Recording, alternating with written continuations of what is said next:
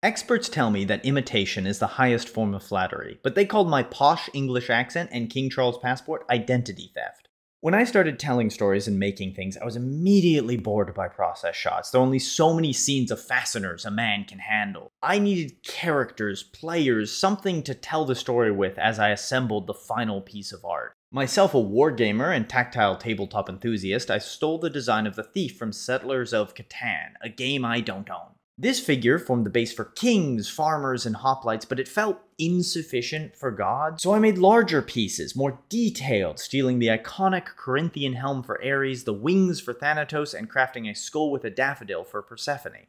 These proto-chessmen were light, small, unsatisfying to move, and prone to tipping over. I briefly removed the pieces from videos, and their absence made me really sad. I needed something like them to capture the actors of these stories. Therefore, I grabbed my pith helmet and looted our collective cultural heritage, drawing inspiration from the long-standing Staunton chess set. With their wide and heavy base for stability and their clear silhouettes, the Staunton chessmen are allegedly used daily by 605 million chess players. If true, then the chess community is larger than Fortnite, Taylor Swift, and the Anglican Church combined. But the Staunton chessmen were not designed in a vacuum. This venerable chess set was the culmination of 1,200 years of chess history, which means there are 1,200 years of chess sets that didn't make the cut. Chess is a zero-sum two-player game with no hidden information. There are two sides, white and black, with 16 pieces per side arranged in two ranks, 8 pawns, 2 rooks, 2 knights, 2 bishops, a queen, and a king. Each piece has a unique move that I'll explain when it's relevant. The game ends when the king cannot escape being threatened by enemy material, called a checkmate. Similar to when an officer's lounge finds itself on the front lines and suddenly an armistice is signed. Chess can trace its roots to 500 CE. A group of deeply bored people in the Gupta Empire started sewing 8x8 game panels into their rugs and created a game called Chaturanga. That's right, it's not chess yet. Nobody knows the exact rules of Chaturanga, but let's give it the old college try. General consensus says that the king could move one step in any direction. The counselor could move one step diagonally, the chariot could move any number of steps horizontally or vertically, the horse moved in an L, jumping over intervening pieces, and the pawn could move one step forward and only capture diagonally. The elephant's move we are as likely to determine as an ivory baron is to find an elephant graveyard in the Amazon, as it is obscured by multiple conflicting accounts. The game ended when the king was captured, unless a skilled player could capture every other piece aside from their opponent's king, called bearing the king. Bearing the opponent's king is also a victory. Trade carried Chaturanga across the world, each culture adding, removing, and adapting the game. According to the Persian Book of Kings, Chaturanga arrived at the Shah's court because the Indians did not want to pay tribute to the Persians. Instead, the Indians sent a fancy Chaturanga set carved of painted ivory and teak wood, along with a cunning wager.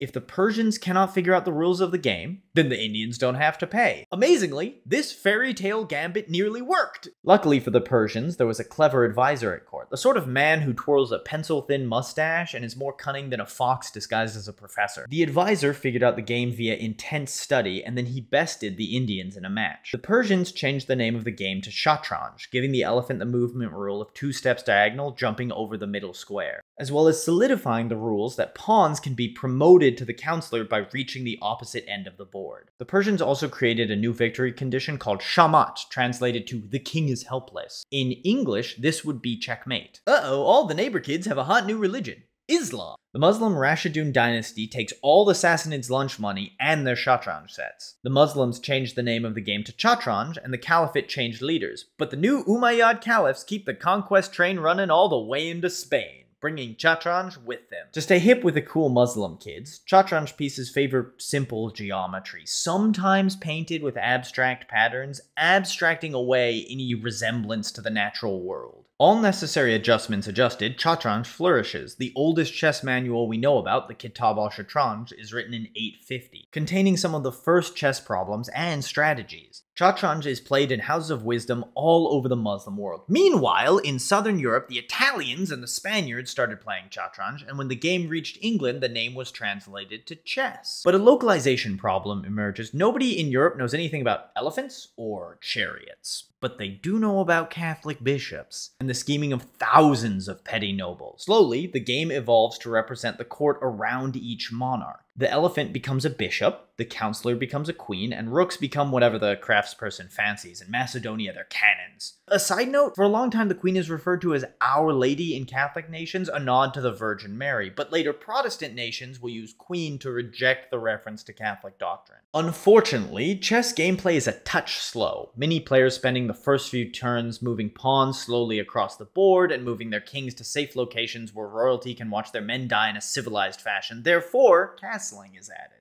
and the pawns get a double step on their first move of the game. In the 1200s, bishops schemed their way into a diagonal move across any open square, fitting for the political angling the Catholic Church was doing at the time. Meanwhile, in 1401 CE, how is chess in Baghdad doing?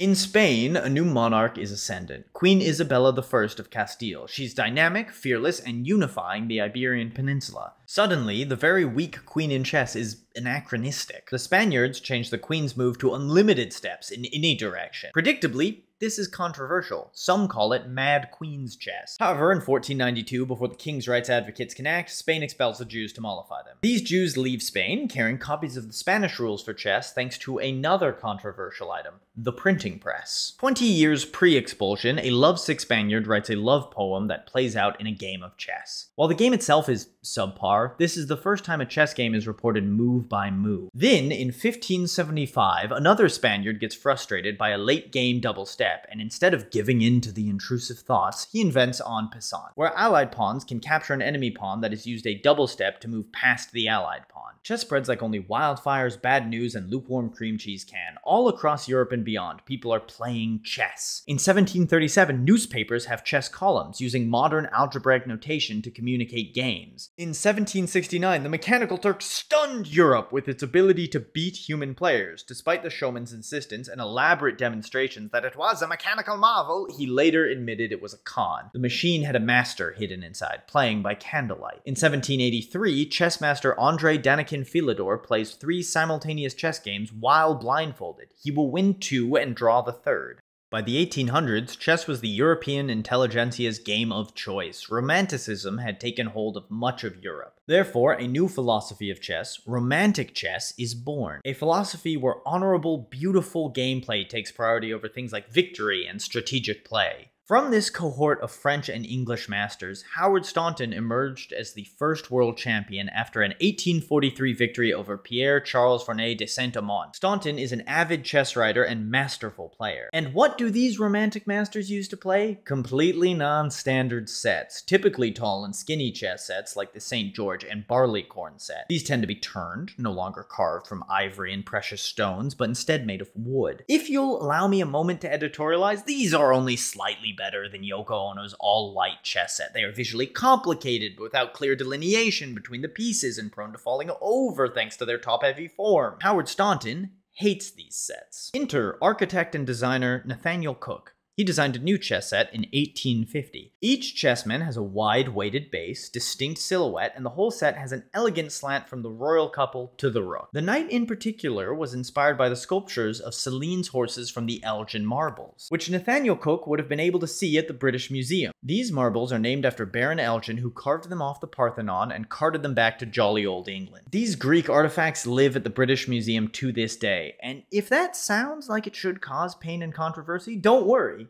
It does. Staunton endorses Cook's design, and the two christened it the Staunton chess set. Then, in 1851, Howard Staunton hosted the first international chess tournament in London, using the Staunton set. At that tournament, the match called Only the Immortal Game is Played, a truly marvelous chess match that this video is too short to contain.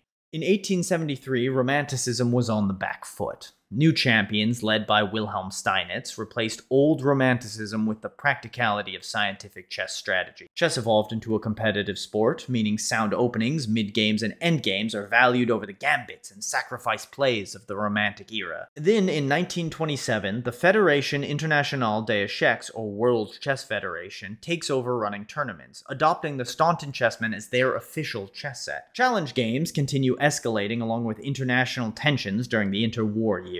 In 1937, George Koltanowski plays 34 simultaneous games blindfolded and wins 24 of them. Oh no, It's the political movement who are synonymous with evil. Nazis. I hate Nazis. Because fascists must annex everything, because everything not controlled by them fuels their paranoia, the Nazis stick their whittle thumbs into chess, arguing that Aryans play brave, daring, and honorable chess, and Jews play disgusting, strategic chess, where it is all about material profit. This is, of course, nonsense. Then the Nazis got bodied into 2016 by the Allies. Chess is the first international sport to hold a tournament after World War II at Groningen in the Netherlands, 1946, with the Soviet Union and its champion Mikhail Botvinnik eking out a victory over the Dutch champion. Now, modern chess is, well, it's modern. This is the version of chess we see a cross-section of humanity playing in the park. But despite the FIDE standardizing its rules and competitive play requiring the Staunton chess set, artists and designers continue to innovate on chess. Back in 1921, the Bauhaus movement inspires Joseph Hartwig to create a chess set that displays every chess piece's movement. Gone were the representations of armies and courts. Instead, a totally abstract representation of chess was created. Later, in 1970, the chess powerhouse that was the Soviet Union was sending cosmonauts to space for 17 days, the longest any human had been in space. They needed something to do while doing something no one had done before. A Soviet designer creates a spring-loaded chessboard with slots to hold the pieces in place. A brilliant piece of chess design that sadly never caught on. Then, finally, in 2013, the FIDE hires the architect Daniel Weil to update the Staunton chess set. Weil uses the Staunton set as a base, but sets out to refine the architectural discipline of the set. He gives each piece the same base, but adjusts the diameter to imply piece power. He also refines the knight. No more is it a wooden carving of a marble carving, instead its faceted features honor its material. The Weil set is now the official set of the FIDE, but it is unlikely this will be the final chess set of World Chess. Who knows what could come next?